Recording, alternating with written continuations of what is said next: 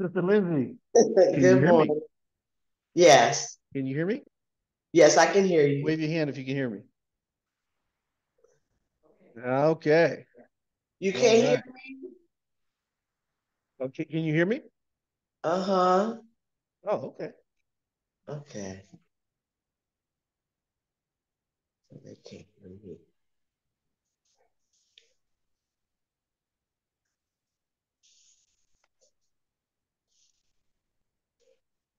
That there will be other people coming in. I want to welcome everyone to Leadership Masterclass on this only Saturday. I mean, just think of that. Uh, I mean, in a matter of hours, we're going to be commemorating a risen king. Now, that's good news. That's good news.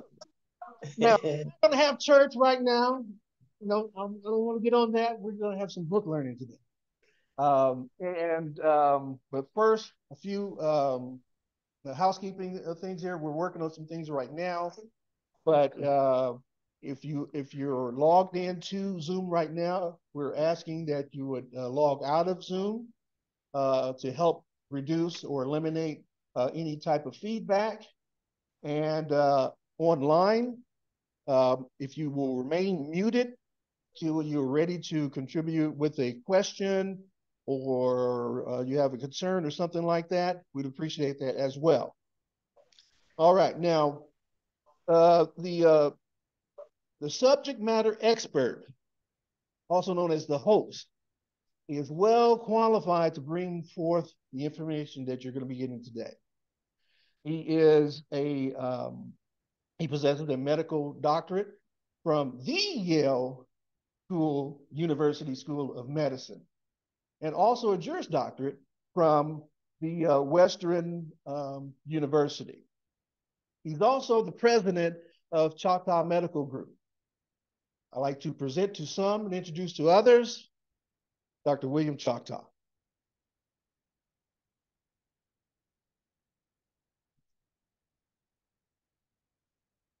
Robert Andrew Collins.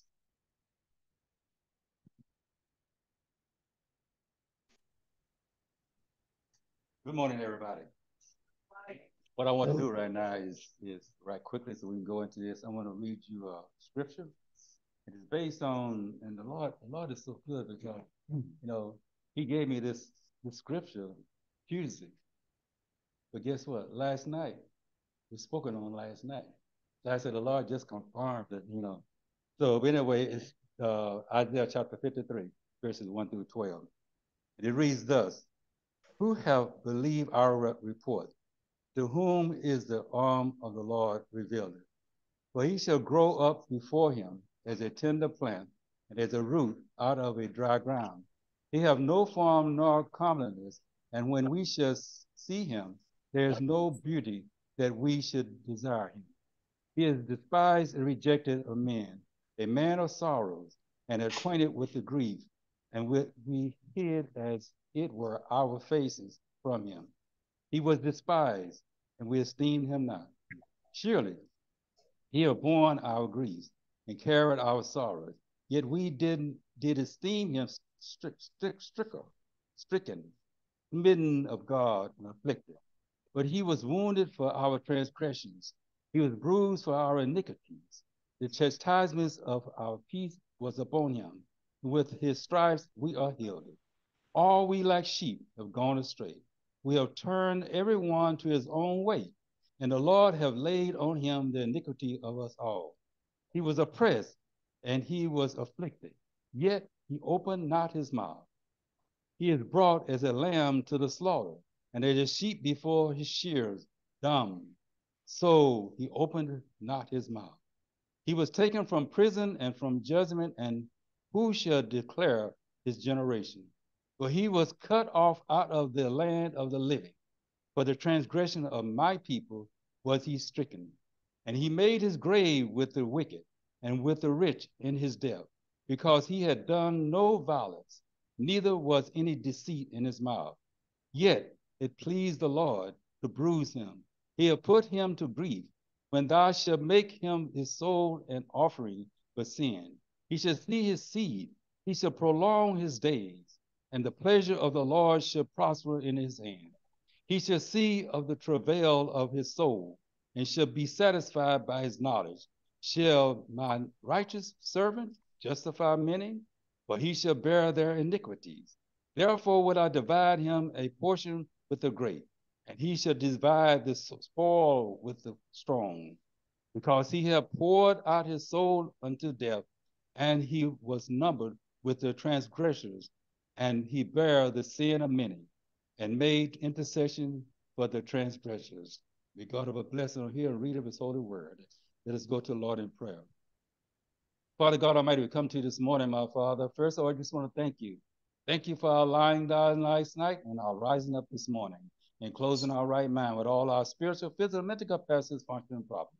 Thank you for bringing us to this point in time, my Father, where you can be able to listen, my Father, to words that you've given our speaker to give to us this morning, my Father, concerning obesity, my Father. Father God Almighty, we pray, my Father, that we will please you, that we will go out and share your word with others, and let them know that you are the way, the truth, and the light, and all things are possible with you. Bless, my Father, Dr. Choctaw. Fill it with your Holy Spirit, wisdom, and knowledge, so you can be able to present to us what you have given him to present, my Father.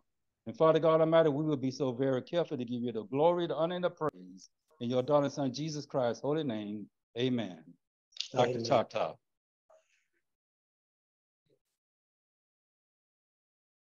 Good morning. Welcome to the fourth leadership masterclass. And let me just sort of take a moment to say that this is, we're starting our second quarter with the masterclass. And we're absolutely delighted to have you all here. And let me also say, the first masterclass, we talked about mental health issues. Second, we followed with health regulations and patient rights. Third, we followed with mental health issues ×2. And today we're going to talk about obesity, fact and fiction. So thank you again for being with us, and we'll go ahead and start. And I will share my screen.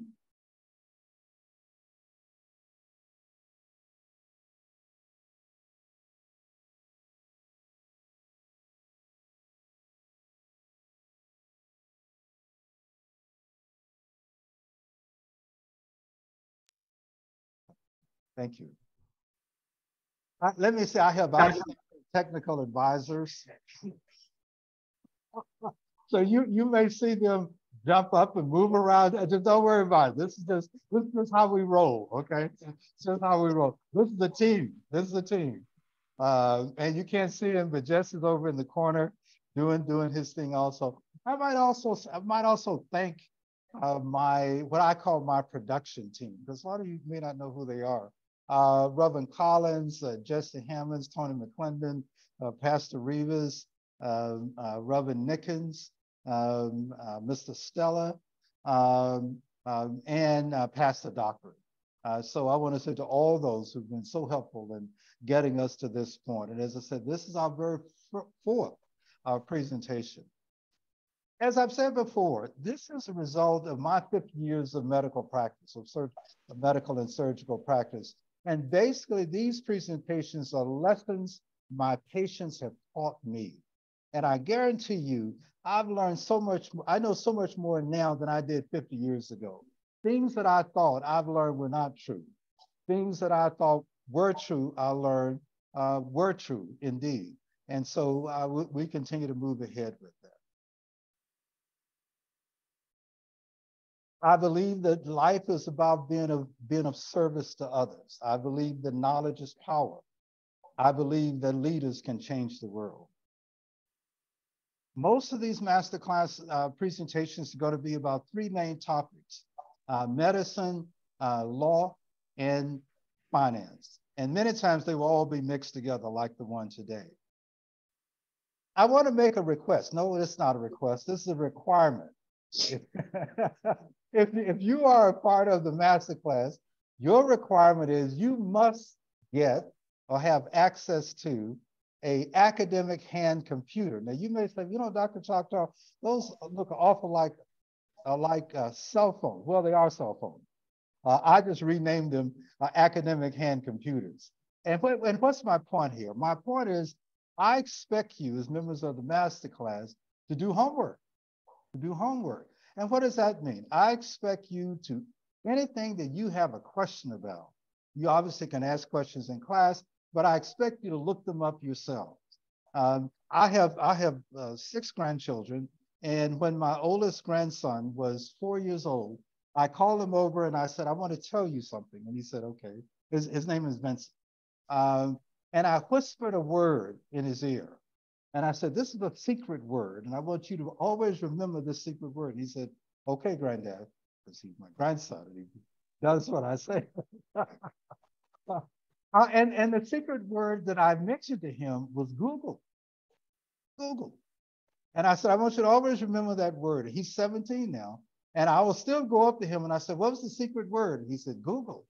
So what's my point? My point was, you can find out anything you want to know on the computer, basically. Good or bad, but you can find it out on the computer. Those of us who are in the baby boomer generation, I'm post 70, we didn't have, you know, laptop computers. We didn't have personal computers at home. That was a guy down the street who came selling encyclopedias. Some of you probably know what, I know most of you don't know what an encyclopedia is, but some of you might know what an encyclopedia is. And you know, and your parents would try to struggle and put some money up to get an encyclopedia so you could learn some stuff. Well, you got all that in the presence of your academic hand computer. Doesn't matter what kind of model you have, doesn't matter. But at your fingertips, you can look up anything. And so my point is, I expect you as part of your homework to always be looking up stuff, looking up words, looking up phrases, looking up stuff you hear on the news, looking up conversations. And what's the point of that? Is that this is the process of learning, right? This is what learning is. Someone wants to define education as receiving information that changes behavior. Receiving information that changes behavior. I used to say to people, I said, you want me to be a better person? Teach me, educate me. If you educate me, I'll act better, I'll be better. And so my point is that the way we know that these master classes have had an effect is you're going to be different in December when we do number 12, right? You're going to be different. And so part of that process is you starting to do those things now, just the way you roll, just the way you do stuff. So again, I want you to keep it with you, you know, and again, it doesn't matter what type you use or how you use it, but every day I want you to do that. And in this class, we're not going to have you turn in homework because I trust you. I trust you. So if I ask you to do it, I know you'll do it. So I don't need for you to prove to me what I already know, right? Okay, all right. And let me just parenthetically say, that was not my philosophy, that whole process. True story, and I'll make this real quick. All of my life in high school and in college, I have always taken those Friday exams. You know what I'm talking about. You know, you have this class and every Friday there's an exam and you get a 80 or a 70 or 50 or whatever, and you add up the numbers because, you know, then you're going to have midterms and then you're going to have finals. So you sort of knew what your grade was going to be because you always adding up the numbers because you had exams every Friday, right? I kid you not. When I started medical school, the professor walked out first year and he said, we will have no exams in Yale Medical School. I said, how can you have no exams in medical school? That doesn't make any sense to me. He said, he said, you will not have Friday exam. You will not have exams in 2 weeks. You will have 2 exams your whole 4 years here at Yale. It'll be in 2 years and in 4 years. The rest is up to you. And I said, oh my God. What am I had no idea what to do. I all my life, I had depended on exams, you know, to teach me, to tell me what I need to do and where I need to go faster or slower. But they said, no, there are no exams here. And so obviously a lot of us are raising our hands, how can you do that? And I remember Professor Creelan, he said, If you got in here, we know you're good. So we don't need to give you an exam to find out how good you are. But you have a responsibility and you're going to have to do it yourself. We're going to help you. We expect you to be an adult. And I'm going, oh my God. And what I would, true story, you'd be eating lunch in the cafeteria and you'd overhear a conversation. Somebody said, well, I just read 30 pages of Beeson last night, one of the books. And I said, oh my God, I only read 15. So I'd go back. I go back and read another 15. But it was extremely insecure. But I tell you, that was the best thing in the world for me because now I don't need an exam. I mean, the point I'm trying to make is if I decide to do something, I figure out a way to do it. I don't rely on a system to sort of teach me how to do it. I know that I can figure it out by myself. And that knowledge is invaluable or has been invaluable to me. Hi, come on in. Welcome, welcome. So my point is, as a member of the masterclass, I'm not going to help you with this. I'm not. I'm going to put it all on you for you to figure it out with your academic computer. And sorry, you can ask me questions. I don't mind that. But my point is, in December, when we do number 12, you will know how to do this, and you won't have to ask anybody what to do or what not to do. Okay, moving right along. As always, we always like to give you an outline, and the purpose of the outline is to let you know what we're going to talk about. And specifically, we're going to talk about the definition of obesity. I'm a big believer in definitions. Why? Because if you're in a group, if you're talking to somebody and I say Thomas and somebody else says Johnson, if we don't define what those terms mean, we have no idea what we're talking about. And it ends up being a wasted conversation. So I believe it's important to always define things. We're going to talk about BMI, body mass index. Now, most of you know this already, but we're going to go over it in detail. The diet exercise myths. We're going to certainly go back to our brain and brain issues. And we're going to end up talking about treatment. Definitions.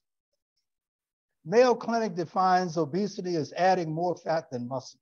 Real simple definition. Adding more fat than muscle. Okay. And specifically, and we'll get in this in detail later on, we're going to talk about body mass index. That's what BMI means. Body mass index. And we're going to talk about the body mass index that's over 30. We're going to make reference to diabetes, but but when I say diabetes today, I'm talking about diabetes type 2. There's diabetes type 1, and I'm only talking about diabetes type 2. Okay, what is a body mass index? Well, basically, it's just a scale that somebody came up with that compares your weight, which is along the top of the scale. We call it the x-axis, and your height, which is on the side, or we call the y-axis. I'm sure some of you remember back in high school, the XY axis type thing. So let me give you an example. I'm 5 feet 5 inches tall. So you go to the vertical side and you find 5'5", and then you go all the way across, and I weigh 158 pounds. So you take 5'5" all the way over, and you can see that my BMI is about 25. It's in the yellow, 25, okay? The colors here mean the blue is underweight, the green is normal weight, the yellow is overweight, the orange is obesity, which is what we're going to talk about today, and the red is excessive obesity. Let me say that again. The blue is underweight, the green is normal weight, the yellow is overweight, the orange is obesity, which is what we're going to talk about today, and the red is overweight. Okay. So let's take a look-see. This is body mass index for men.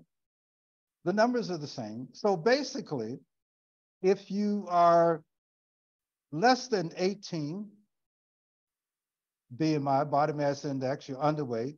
If you're 18 to 24.9, you're normal. If you're 25 to 29, you're overweight, and over 30, you're obese. All right, real basic stuff, pretty simple. But again, this is a master class, so we don't do anything simple, right? So I want you to, whenever you see that word or you see the word normal, ask yourself a question. What is normal? What do they mean by normal? Normal to who? Right? Because normal really does vary, right? Because it's a reference. It's a reference. So my point is that when you hear people on the news talking about normal, or when you even in a class they talk about normal, always ask the question, what is normal? Now these are supposed to be the normal body masses for men with the body mass index.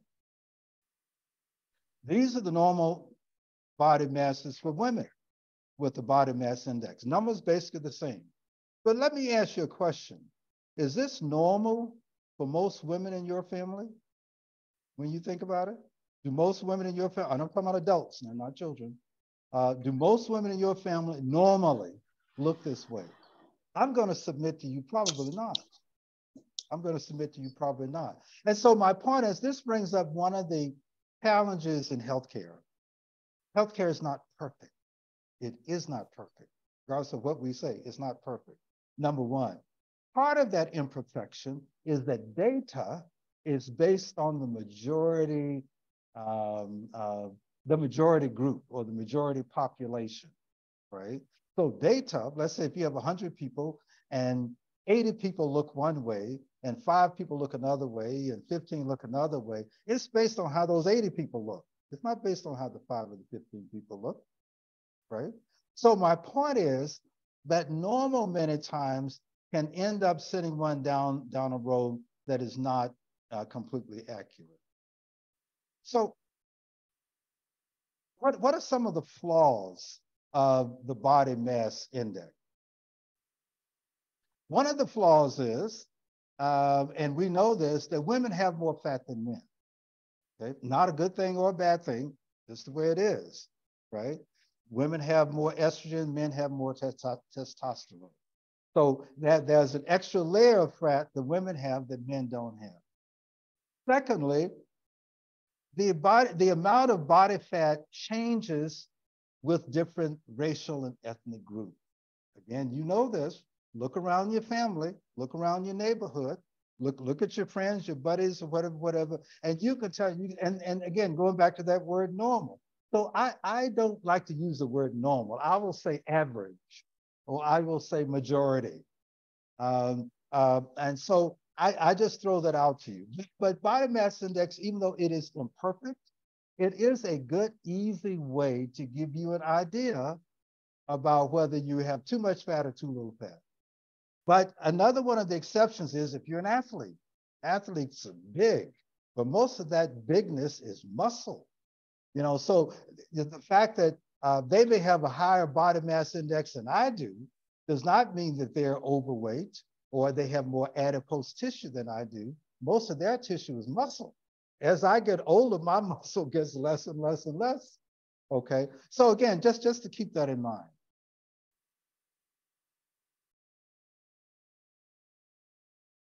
So that's for the sake of argument, and this is some data that was some years ago. Where is obesity throughout the country? Roughly, just roughly. Right, and you can tell that a lot of it is based in the South. That again, 30% is obese, 30 to 35% is obese. Above 35% is excessively obese. And as you can tell, most of that Midwest and South. And a lot of that has to do with what you eat. But as we're going to talk about, and where this is going is, this really is in your genes. This is mommy and daddy and grandma and granddad and great-grandma and great-granddad. It's in your genes. And we'll talk a little more about this later. So let's sort of summarize a little bit. Overweight is less than 30, right? It's the body mass index 25 to 30, but less than 30. Obese is over 30, okay? But more and more people in this country are becoming more overweight. Consequently, more and more people end up becoming obese because you tend to gain weight as you get older. Why? Because you have less muscle, you probably exercise less, do less, on and on and on and on. Obesity is treatable. You don't have to do a lab test to figure out whether you're obese or not. And frequently it can last a very long time or even for your entire life. So what's the whole point about this, Choctaw? What are you trying to say? If you are obese in general, it is not your fault. You were born that way, chances are. Now, having said that, you have habits, you can have good and bad habits, and you can have habits that make that worse and make it better. But the majority of the people who are obese, body mass index above 30, the majority of that comes from their gene. It does not 100% come from their lifestyle. Does lifestyle influence it? Absolutely. Absolutely. My point is that we need to stop body shaming people because they're overweight or obese. Bottom line. Think about that. Think about if you are a 15-year-old girl. And I guarantee you, at least in my, my experience, when I was a teenager or going through those things, I hated middle school. Now, I wasn't obese, but I just didn't like it. But my point is that kids, particularly teenagers, young adults, are going through all sorts of stuff. Teenagers are going through all sorts of stuff because of hormonal changes. The last thing one needs is to feel like you are less than somebody else just because of your body mass index. And so what we recommend is taking what we call the holistic approach, which means that if someone is overweight and indeed you do not want them to become obese, you want to work with them in terms of exercise, in terms of diet, but not in terms of they're bad people with poor impulse control who don't know how to stop eating when they should stop eating. So why does this really happen? Well, let's go back to the brain, right? And we almost every single talk we started with the brain. Let's look at the 6 lobes again. The frontal lobe, the frontal part of the brain, which controls thinking, memory, behavior, and movement. Parietal lobe controls touch and language. Occipital lobe controls eyesight. The cerebrum, which controls coordination. The brainstem, the purple, which is what allows us to sleep and move around and breathe, and still breathe and function while we're asleep because we don't have to be conscious to do it. And then, of course, the temporal lobe in the blue. And that's where we have learning and hearing and feelings. The temporal lobe is where the amygdala lives. And those of you who've been in the class before know what I'm talking about. Okay, here's the amygdala in red, but we aren't going to talk about the amygdala today. We're going to talk about the food control center in your brain. Your brain does have one because all of this is set aside and put into your genes. And there are, again, a billion, with a B, neurons in your brain that do all these things at the same time. As I said before, think of the brain as the ultimate supercomputer that never stops and does a lot of different things. The important thing to know is that the food control center is basically the hypothalamus. And let's see, how does that work? How does that really work? Well, and this, let me show what this is. This is the brain. This is a hamburger. These are fat cells. They're yellow in color, and they normally are yellow in color. You know, one of the things, that's, as a surgeon, the body, it has beautiful colors once you get past the skin. Right? I'm sorry, I know you might have to think about that for a minute. Because I'm a surgeon, right? So what I do is cut people. So once you cut people and open things up, everything else looks the same. The gallbladders are pretty blue-green. The blood, of course, is red. Blood in the vein is blue. The fat cells are bright yellow color. So this is what adipocytes or fat cells look like. But what I want to show is that the fat cells in our bodies secrete a hormone called leptin, Leptin. This hormone goes to the brain and in effect says to the brain, stop eating. You've had enough. And then you stop eating.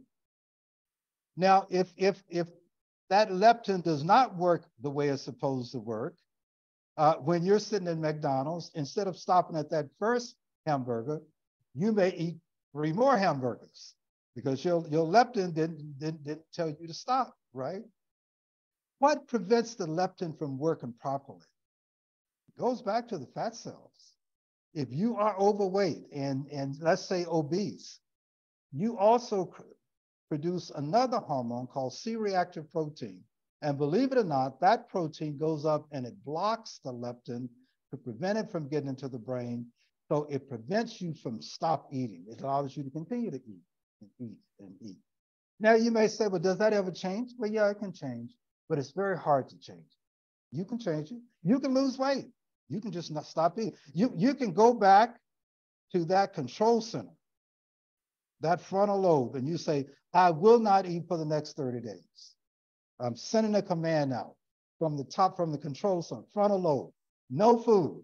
I'm going to fast, no food.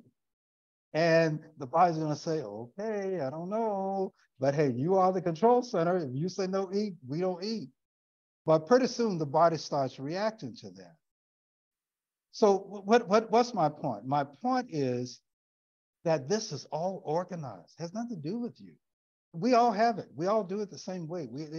It works in all of us. And it works one way in some of us and another way in others of us. But it is not unique. It is not special. It is based on our genes. Based on our genes. And if you doubt that, look at mom and dad, if mom and dad are obese, and look at the kids.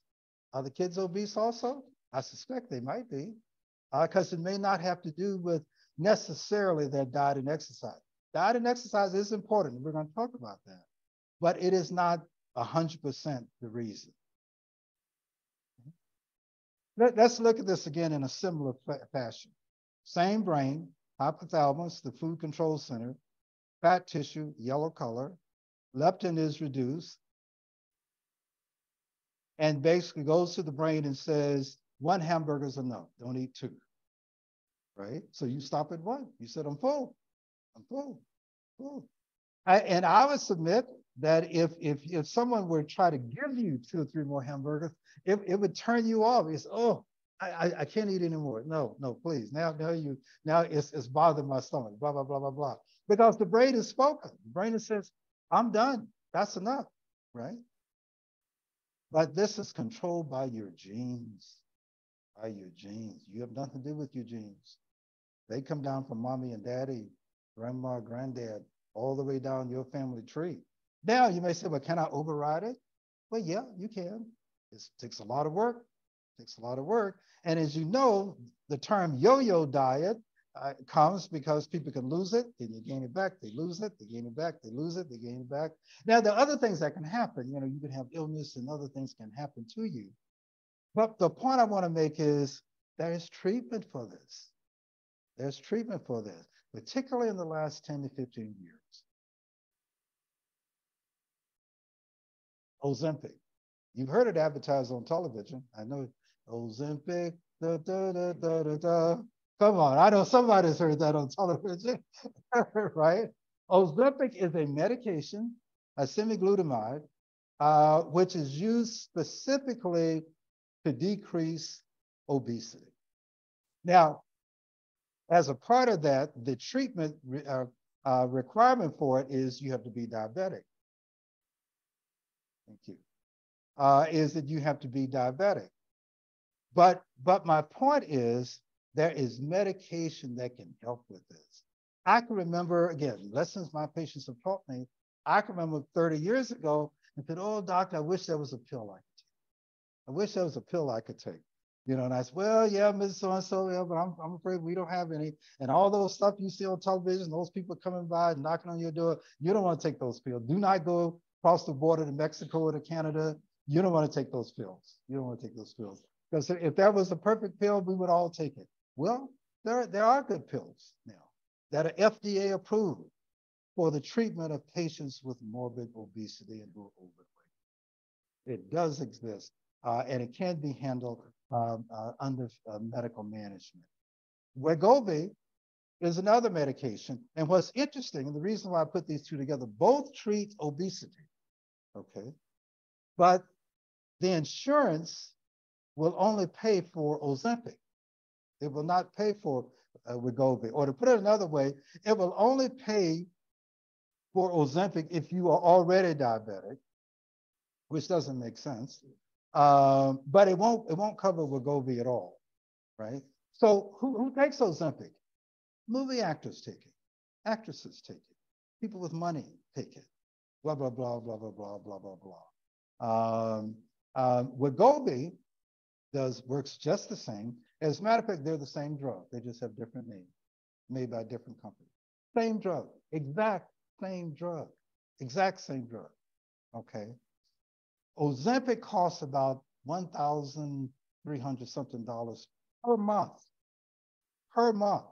which is why most people don't take it. I can't afford $1,000 a month for medication. That's crazy. So the reality is, though, medication like Wegovy, which is the exact same thing, there's a big push to change this. There's a big push to change this. And part of what we get into, we may have a topic on this called healthcare disparity. It is not equal. It is not equal, okay? But we can make it equal, and there are a lot of us who are fighting to do just that. So let me sort of summarize that a different way. Your health, if you are diabetic and you are obese and you qualify, your physician can write a prescription for Ozempic and you can take it that will help with your obesity and will also help with your diabetes.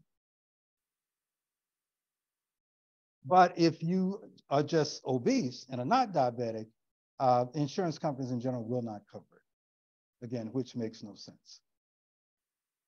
But weight loss industry is a billion-dollar industry in this country. You know that. Every January, you see all these commercials and all these 20-year-olds on gym equipment and all that sort of stuff. Say, you can look like me if you just do blah, blah, blah, and go to blah, blah, blah for 6 months every day, blah, blah, blah, all that sort of stuff. It's all hogwash, in my opinion, in my humble opinion. But the point I want to make is there is hope with this. This is a change in my 50 years of practice. 50 years ago, this was not available. This is not available. One of the things, one of the healthcare disparities, or the way this is used to hurt or abuse individuals, is to say, well, you know, people look like us because we're just smarter and better and do this and do that. But the reality is, no, you can afford to take the Ozempic and other people can't. You aren't smarter or better or anything like that. But that is changing. One of the actions that you will hear more and more and more, primarily because of the weight loss industry, is that obesity causes 100% diabetes. That's not true. That is not true. And folks have used that to beat up on parents about their children and to beat up on men and women about each other. You know, if you don't do this, you're gonna get diabetic. If I scratch my head and it rains outside, it does not mean that me scratching my head made it rain outside, right? Correlation is not causation. Let me say that again. Just because two things occur at the same time does not mean that one thing caused the other thing. But a lot of times folks will use that and to say, well, if you weren't blah, blah, blah, blah, blah, you wouldn't be diabetic. Not true. Maybe your father was diabetic. Maybe your mother was diabetic. Maybe your grandfather, your grandmother, blah, blah, blah, blah, blah, blah. Maybe it's in your genes and it doesn't matter what you do, right? So again, knowledge is power. And the people who tend to get beaten up on the most tend to be those of us who are not in that majority 80%, right? You know, and so they said, well, you need to be like us and this wouldn't happen to you. And that's just not true. Obesity fact. Obesity is mostly inherited. It is mostly inherited. It is not because you're a bad person and you can't control your eating habits. It is mostly inherited. Obesity can be controlled with medication. That's new. That's new in the last, 10 to 15 years. Multiple medications are out there to do it. And as we said before, correlation is not causation. I want you to remember this, lady. As a matter of fact, I want you to, when you get home, I want you to take that hand computer and I want you to look her up. I want you to look her up. This is Dr. Fatima Stanford at Harvard Medical School. And Dr. Stanford has made a reputation for herself, and some other people too, but made a reputation for herself because she is what we call an obesity medicine specialist. So my point is that healthcare, one of the great things about healthcare is that it gets better and better and better over time. And one of the reasons it gets better over time is that we get more and more and more specialists in more narrow areas. When I started medical school or my internship, there was no obesity medicine specialist. We said, well, no, just go out and diet and exercise. What's the problem? Problem solved. Next patient. No, it's not that simple, right? We need people like Dr. Stanford, and there are many like her. And as a matter of fact, so going back to your assignment, and I'm not going to check it, but your assignment is, I want you, when you get time, to go into your browser, whichever one you use, Bing or Google or whatever, and put in Dr. Fatima Stanford, obesity. Okay? And her name will pop up and you can read all of her work and all the articles and blah, blah, blah.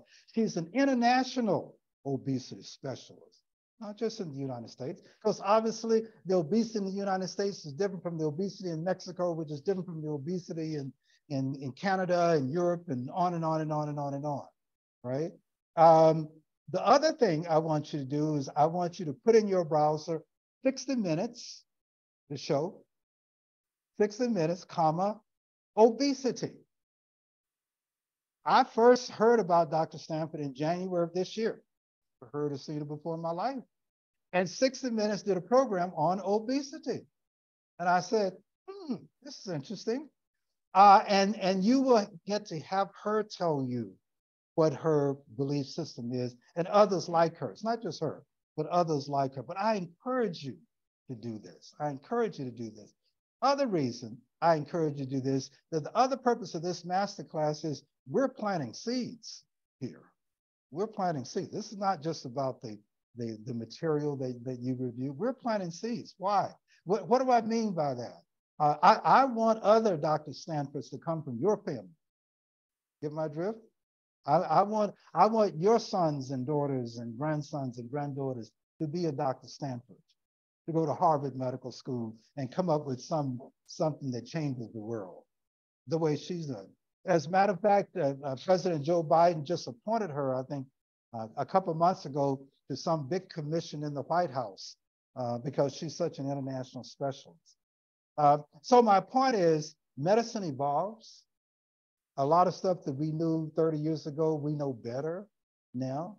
And obesity has good treatment opportunities, and it is mostly caused by genetics. Summary, body mass index. It's important, and I would encourage you, the other thing you want to do with your handheld computer is put in BMI African American, BMI Mexico, BMI Korean, on and on and on and on and on, okay? Most obesity is caused by genetic. Now, let me be very clear. You need to diet and exercise. Okay? I am not saying, throw the bike in the thing and hang up the shoes. No, I'm not saying that. I'm saying please continue to do that. I'm saying that and that alone is not the only reason why we are the way we are. That's all I'm saying, okay? Do not stop your good habits. Please don't. They said, well, I'm no longer going to exercise. Because Dr. Choctaw says, this is my daddy's fault. Done. No, you're not done. You're not done. So please don't do that. Men, women, and children are different. Now, I didn't spend a lot of time with children because they're a completely different area in terms of evaluating body mass index. And that alone would be one presentation by itself. But again, you can look that up. Do not shame individuals. Remember the very first presentation we did was on mental health issues. And a lot of that came from pressure and things that we say about people, whether intentionally or not, that ends up being harmful and hurtful. And you don't know what folks are going through. You do not. I remember one time I heard an individual said, there was a guy who wrote a note, excuse me, and he said, I'm going to walk to the bridge and I'm going to jump off and kill myself. But if one person speaks to me on the way, I won't do it. And as the story goes, he walked to the bridge and he jumped off and he killed himself. What's my point? My point is you do not know what other people are going through. You're not supposed to know. None of your business, actually. But always, always, always be that person, be that beacon to help and not hurt, okay? We have a thing that we all swear to when we take the oath of medicine, and it's called procrere non nocere, primum non nocere. Anybody know what that means? Take a guess. Any nurse might know. First, do no harm. First, do no harm. And so I would suggest that to all of you. First, do no harm. If you can't say something about somebody that's going to help them, don't say anything. And our parents taught us that. I mean, we remember that. Grandma taught you that. If you can't say something good about somebody, don't say anything. Right? Right? So whether you say it in Latin or whether you say it in English, it doesn't matter. But first, do no harm. So if you're with someone, or you're helping someone, or they're helping you, or whatever, you're in a group, don't do any harm. Don't do any harm. And what can do harm the most is what we say. Or maybe it's the way we say it, the tone, the attitude. These are little things that many times can maybe stop that next person from going to the bridge. You know what I mean? And it's one of the reasons why I speak to everybody. Now, it's the way I grew up in Nashville, down south. You speak to people. You know, that's just what you do. I remember when I was in New England, or when I was in Connecticut specifically, I would go out and play tennis with a guy on Saturday, and I'd see him on Monday, and he wouldn't speak to me in school. I'd say, I don't understand. I just spent 3 hours with that guy on a tennis court. But my point is, it depends on the coach. You know, some coaches can speak. They just, you know, keep them themselves or whatever. But down south, you know, whatever you call it, people say, hi y'all, how you doing? Hello. And people say, do you know him? I said, no, I don't know him. But he looked at me, so I spoke to him. So just sort of keep that in mind. Certainly do not do any body shaming. Don't do that. Don't do it for the young people. If you have children, don't do that to your children. You want to really create a problem for your kids, you have the people who they respect and care for the most, mommy and daddy, who they believe the most, say negative stuff to them repeatedly, over and over and over again. And what do you think happens as that kid gets 15, 16, 17, 18, 19? You think they forget? I guarantee you they don't forget. Okay, so please just sort of keep that in mind. Medication can treat obesity. We can fix this. We can fix this. And that is all over. And indeed, Dr. Wakobi, the lady that I show you, she's one of the main people who's pushing to have equity in terms of pricing for the medication and to make sure that it's available to all people. But sometimes it's sort of like one class of people want to push down the other class, so well, you're poor and you're obese and you're diabetic and you got poor health habits and blah, blah, blah, and it's all your fault. And that's just not true. 5 basic principles, almost done. God is in charge. No bad days. Life is too wonderful and too beautiful to have bad days. Do not sweat the small stuff, and most stuff is small. All that little stuff that's bothering you, and usually something every day is bothering you, let it go. Let it go. Number one, most people don't care. I'm being honest with you, because I'm your instructor, right? So I can tell you the truth. Most people don't care. Let it go. And it's really not as big a deal as you think it is. You know, I go back to when I would get a C in chemistry. Oh, no, I'd get a D in chemistry. And I said, oh my God, if I don't pass chemistry, I can't graduate and I can't get into medical. It's like my world would come apart. You work it out, you figure it out, blah, blah, blah, blah, blah, blah. True story. The only D I got in college, true story, Tennessee State University, Nashville, Tennessee. Oh, the only D I got in college was in swimming. I cannot swim. And the instructor said, Mr. Choctaw, swimming is a requirement to graduate. I said, oh my God, I got to go to medical school. And he said, okay. I guess the guy felt sorry for him. He said, Mr. Choctaw, he said, if you can get from that end of the pool to that end of the pool, I will give you a D and pass you. And I said, Mr. So-and-so, I will get. And I did. I'm here. I'm here. I got my D proudly. Proudly. I worked for that D. But my point is, you can figure it out. It may seem impossible. It may seem that, oh my God, how am I going to do this? Remember, principle number one, God really is in charge. You know, and he said, I'm here. Just talk to me. Talk to me. Talk to me. Forgiveness is therapy. I learned this one. You know, so if you're always sort of down and, you know, stuff like, maybe you need to start forgiving some people. Just saying. And it doesn't matter what the details are. Nobody cares about the details. Just say, I forgive you. I forgive you. I forgive you. I forgive you. It's okay. It's okay. I love you anyway. Whatever the words you want to use. You will be amazed at how that will lift the burden off of your shoulder. Not off of theirs, necessarily, off of your shoulder, because you're the one carrying this stuff, right? And most people don't even know what you're going through in your head. I mean, they don't know. All they know is when they say something, you snap at them or you do X or Y or Z type of stuff. So just keep that in mind. And everything is a relationship, mutual respect, mutual trust, good communication. Any questions? Yes, sir.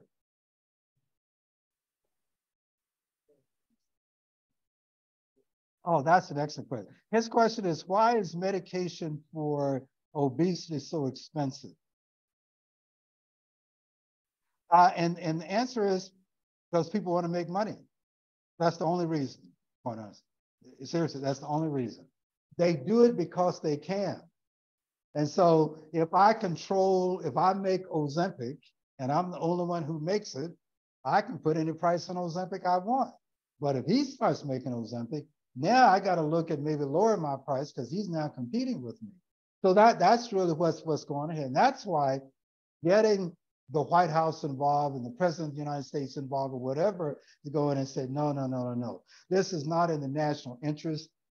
We recognize the fact that obesity is a big cause of healthcare problems.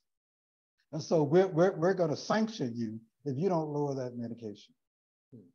And that is changing. That is changing. Yes. That sometimes a person is going through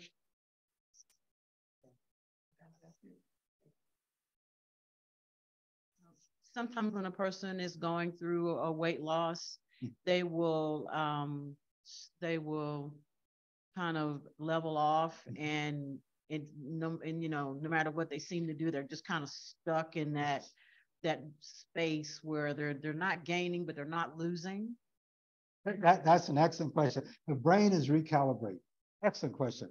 Because this, you know, I may have made it seem like it's very simple, but the brain does, I don't know, I'm going to say 1 million calculations. And it's doing all sorts of stuff. As you were saying in your frontal lobe, I want to lose weight, so I'm going to eat less. And the brain is trying to get out ahead of you and it prepares stuff. And so it may stop you from losing weight for a while until it sort of catches up. and then it lets you lose a little more. So you're doing this in conjunction with your unconscious brain, and the brain is really what's in charge. And that's why many times you can't always command it to do X and it'll do X. It may do X plus one, but it may not always do X the way you want. I started with a paleo reset. Yes. And with prayer and meditation, yes. and changing some things, mm-hmm. and I'm at this place where my weight has plateaued. Yes. And I'm still interested in making some adjustments. So I started walking 2 miles a day this past week to try to kickstart it. Is that going to work, or do I just need to be patient? Exercise is always good. Always walking 2 miles is good no matter what.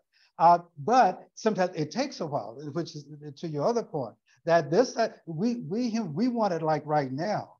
And the brain is saying, no, I don't work that way, because I've got 5 billion things to handle here, and I can't just do this overnight. So a lot of times it takes a little longer, but I would say just stay the course that you are, because you're on a good, healthy course. You're doing what you can do within your time frame. And that's for you, I think that's the best way to do it. Absolutely. Thank you. Mm-hmm. Any other questions? Yes, sir. Uh-huh. Like doing lit services, sometimes that's what it's saying, if you want to fast, you can, or whatever it is. Mm-hmm. But I went to the Bible and I saw that Jesus fasted for 40 days. Mm-hmm. It's a good idea to get doctoral counsel before you try anything that extreme, right? I mean, because I think maybe like 5 days will be good, maybe. I mean, there shouldn't be any self-fasting. There shouldn't be any you don't do it yourself. You go to the doctor and you pray. It's not like, oh, this is good. I'm going to take it upon myself to do it. Go to the doctor first, right? Yes, and yes. Hey, keep in mind, I'm a doctor. So whatever I say, keep it in mind. It scares me when people do 40 days, whatever. Because my first thought is, can you do that? No. Rephrase, should you do that? And many times the answer about whether you should or should not do that is that conversation between you and her and your doctor. And whatever she tells you, if she says, okay, Dr. Choctaw, you done good here, but you do a little more work here and you're doing fine here. So maybe not 40 days, maybe 10 for you, and we'll modify whatever. I think that's the approach. I'm always worried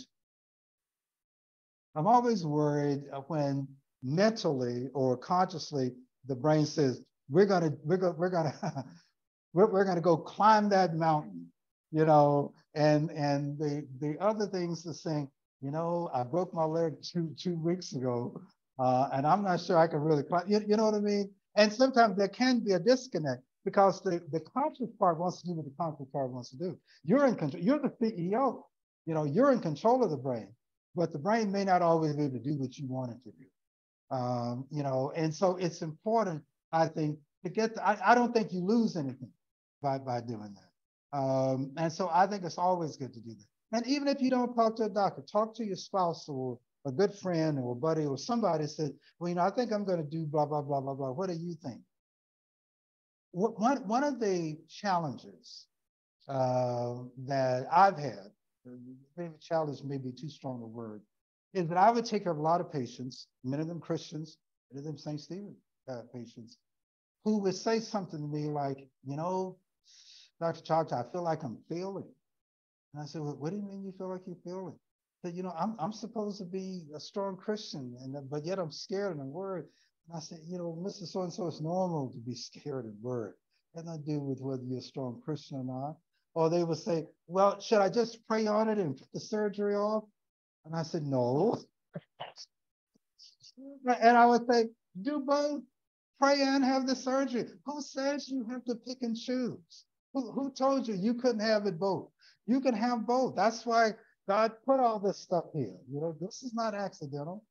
So my point is that always do what is reasonable and what is in the best interest mentally and physically. Yes, ma'am. Oh, that's fine. It, it, it, That's okay. It's okay. I honestly feel really blessed to be here. I'm here from Pennsylvania. My uncle and visiting my uncle and aunt. So today, this is like a godsend. So thank you. Oh, no, I'm thank you thanking for God coming. for this divine appointment. But my last question is, the whole thing about water, there's this whole weight loss thing around water. Could you touch on that? Sure, sure. No, water has no calories, but water is just water. Okay, there are no nutrients in it. There are no vitamins in it, and you can live for a while before you die on just water, but only for a while. The body was not intended, in my judgment, to live on water alone. You got to have more than that, and that's what scares me a lot of times, because there are all sorts of things that sound good and with all the bells and whistles or whatever, but at the end of the day, it can be more harmful than good. So if anything just doesn't make sense to you, then just don't do it. Yeah, this whole thing about a gallon of water a day Yeah. to keep you weight. All that does is it fills you up. I can remember when I was growing up, very, very early, we didn't have a lot of food, so we would drink water. Our mom would have us drink water to go to bed, so we would have something in our tummies. But that's all it does. It's just water. Yes. Hydration is definitely important. Oh, the question was, is hydration also important? Hydration is definitely important, but not just hydration alone. It does not substitute for calories. Yes, ma'am. Oh, sorry. What is ketosis? Ketosis, okay. Because that's something that I hear now everywhere. Ketosis is a chemical process in the body where after you eat food, that food is broken down a certain way into its component parts, so then it can go to the different parts of the body where it's going to do its job. Now, one of the problems occurs many times in patients who are diabetic, where that process may not be as effective as it should be, or it may be overly aggressive, ends up causing problems in the liver, causing problems in the kidney. It is a normal body process that helps us to be able to function. Yes. And that it has to be to eat a lot of proteins. It is important to eat a lot of proteins, but again, there are three main food sources: carbohydrates, proteins, and fats. So those three should be eaten in balance, as compared to doing all of one, all of another, all of another. The diet, the diet should basically be balanced. A lot of people start losing a lot of weight when they start ketosis. And I'm so happy you brought that up. Again, you can lose weight if you go and sit on a rock and not eat anything. You can lose weight. If you drink water and only water, you can lose weight. And the issue is they gain it back. Some of you who are old enough to remember Oprah and her jeans. Remember Oprah and her jeans? Remember, she said, "Oh, I'm going to get in those jeans. And she did get in those jeans. She was dancing around the TV set, but it didn't last. I'll just, let's put it in perspective, right? So, and I think it's okay to have goals. I think goals are good. That's just a way to do it a little bit at a time, a little bit. I think that's good. But I think you have to be realistic. And I'm going to say the majority of the stuff that we hear is not true. It's just not true. Okay. Dr. Choctaw? Yes. I have a question for you. Why is it that you can gain weight in just one specific place of your body and nowhere else? And that's one place you might be trying to get it off. Okay. A lot of times, depending on your body habit and the way your body is set up, and this could certainly be genetic, where you gain weight and the weight appears to deposit in certain areas of your body as compared to other areas. That tends to be more genetic than anything else, quite honestly. Now, what people do, certain people who go to plastic surgeons and that sort of thing, is they basically go in and attempt to have those areas removed. You know, people have liposuction because they want to get rid of the body fat. Others have enhancement or removal of fat. Now, some people go and they want the fat moved around because they want it in certain areas as compared to in other areas. My suggestion is not to do a lot of rearranging with stuff. You know, God is really pretty good at what he does. But to answer your question, that's probably most likely genetic. Dr. Choctaw, how much Yes. does how much does insulin resistance have a effect on people's weight gain? Excellent question. Insulin resistance is a major problem with weight gain because one of the ways that having a lot of fat makes us more likely or influences us to become diabetic is that it makes insulin less efficient. That the body produces the right amount of insulin, talk about adults, normal adults, but the insulin doesn't have the same effect. And it's that insulin resistance that ends up tending to make us more tending to become diabetic. Thank you. Excellent question. Any other questions? Not a question, but online, Sister Sukum, thanks you for the information. Oh, you're very welcome. Thank you, Sister Sukum.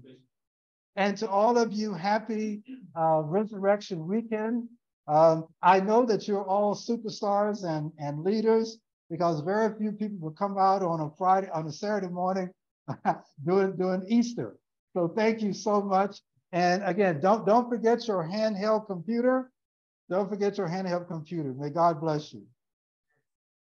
Pastor Rivas, could you dismiss us with a word of prayer, please? Yeah, Heavenly Father, we thank you for this time you have allowed us to put together, Father, with the resources that you have brought us to life. Let's get that knowledge, life, Father,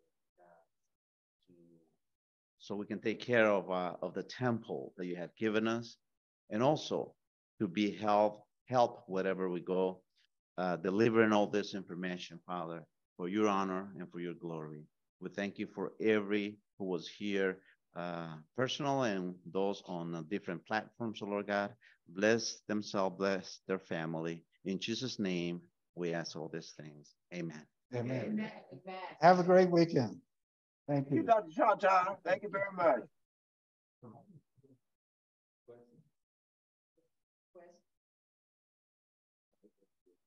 Yeah, Oh, go ahead.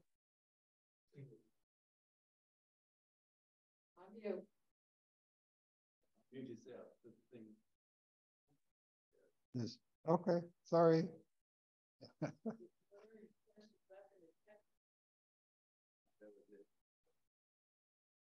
Okay.